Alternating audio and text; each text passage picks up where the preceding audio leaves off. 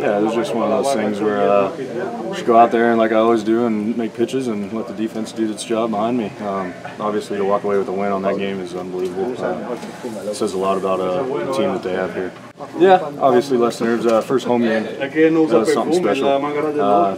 Obviously, it worked out, but there was a little more nerves today, I think.